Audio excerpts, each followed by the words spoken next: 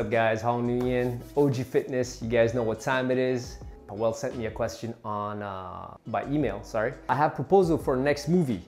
Movie, okay, all right, cool. I saw some guys which had base of Japanese Jiu-Jitsu on judo class, which were normal gi. It was problem for me to grab and throw, for instance. How to buy and detail how size should be correct, washing gi, judo gi, etc. Hey, thanks for the question, Powell. You know, it's funny, but my first gi, when I got one, when I started Brazilian Jiu-Jitsu, I didn't buy a Brazilian Jiu-Jitsu gi. I bought a Japanese Jiu-Jitsu gi.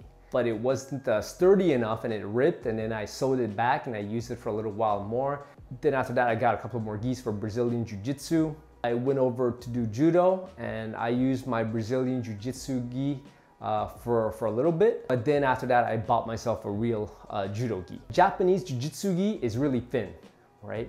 Compared to a judo gi. It's not gonna last. All the pulling and tugging on it, and then all the constant washing, after like a year or two, it's probably gonna rip the more you use it. With a Brazilian Jiu-Jitsu gi, it's much sturdier, right? It's still really thin. So if you use a Jiu-Jitsu gi when you do judo, then the judoka who's gonna grab you, he's gonna have a very easy time grabbing you and not letting go. I believe that if you wanna do judo, then get yourself a judo gi. If you wanna wash a judo gi, guys, you gotta wash it in cold water and don't dry it. Because if you dry it, it's gonna shrink.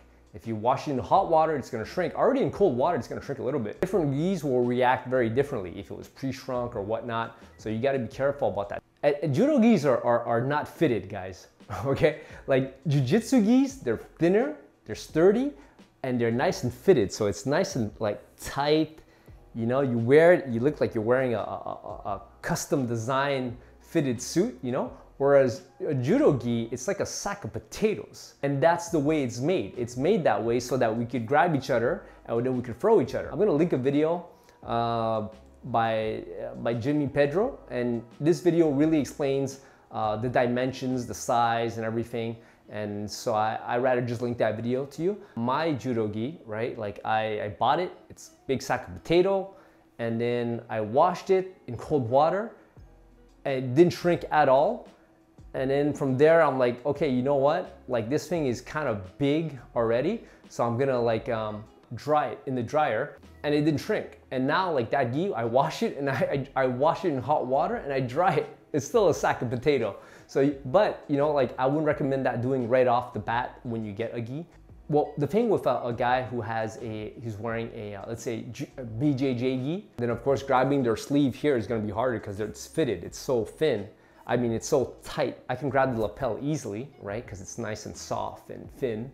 So grab that right there, grab them here, whatever. That's where it gets wonderful, right? Because their gi is so thin, you could literally just put your arm on their back and just grab it all up like that. Watch that video. I'm gonna put it in. I'm gonna put a link below so that you can check it out. And yeah, that's it, guys. So thank you very much for watching. I'll see you guys in the next one.